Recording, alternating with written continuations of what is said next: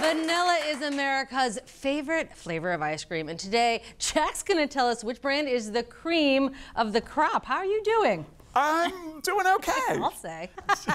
We're not eating ice cream cones, just in case you're wondering, but I wanted to demonstrate one of the biggest differences that nobody thinks about, which is the amount of air that gets pumped into ice cream. It's called overrun. So these are the exact same amount of ice cream by weight. Really? One of them, this one, has a lot of air. This one is dense and creamy, does not have a lot of overrun. I'm not gonna make a mess, I'm gonna put these down, but overrun can add about 20% air up to 120%. Boy, that can affect the mouthfeel. Also how it freezes, whether it's really hard, whether it's soft and creamy, whether it's dense and rich, light and fluffy. I'm gonna dig right in. Dig in. I brought 3 brands here.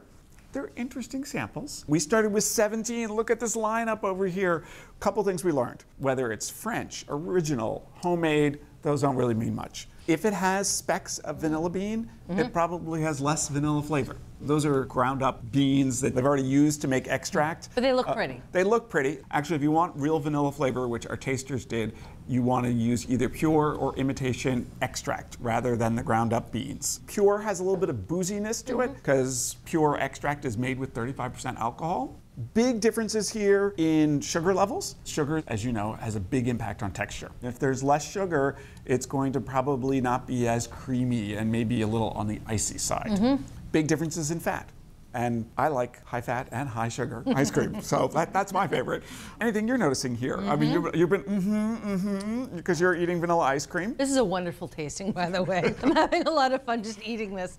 This is my least favorite by far. You said icy, it's icy. I see the specks, but some of the specks are a little big, and I actually feel like I felt one on my tongue. It was almost like a little pebble. So this is my least favorite. Okay. I liked both of these. I don't like the color of this one, but if I close my eyes, I like the creaminess.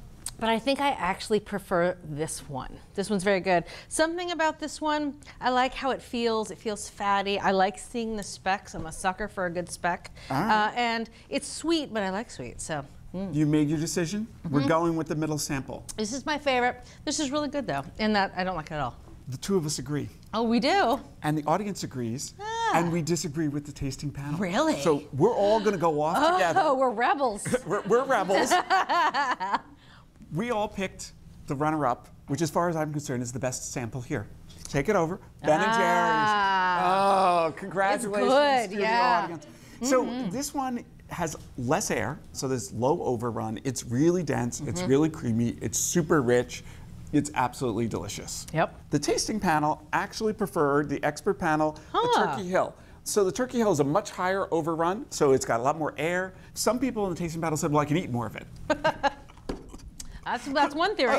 That's one theory. That one has some corn syrup in it, which gives it a nice sort of gooey texture, even though it's got a lot of air. It's not super fluffy. Yeah, it's almost a bit chewy. Yeah, a little chewy, and that's probably from the corn syrup. So that was the winner. The studio audience, that was a close runner-up for the studio audience, although they agreed with me and with you. They actually liked the Ben & Jerry's. That's good. So down here at the end, so this one, Halo Top's been getting a lot of press. They actually put the calories on the package. It's only 280 calories per pint. The idea is that... You're not going to eat it all because it doesn't taste very good? Sorry. I think the idea is it's only 280 calories, so you can eat the whole thing. But it was the only brand we didn't recommend of everything we tasted because we felt like it was really icy. It has, it's not so much that it's low fat, it's low sugar. So it has stevia to make up for that. But the sugar content is so low that it's very icy. Now, if you want a low-fat ice cream, and I don't know, do we want a low-fat ice cream?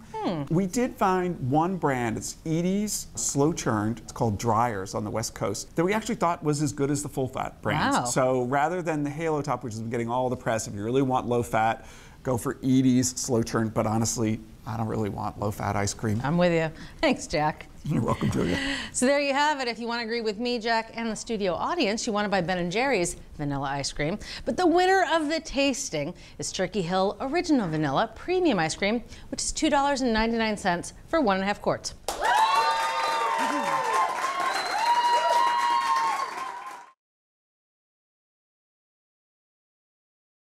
Thanks for watching Cook's Country from America's Test Kitchen. So what'd you think?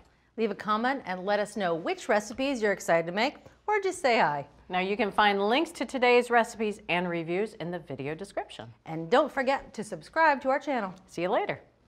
Alligator.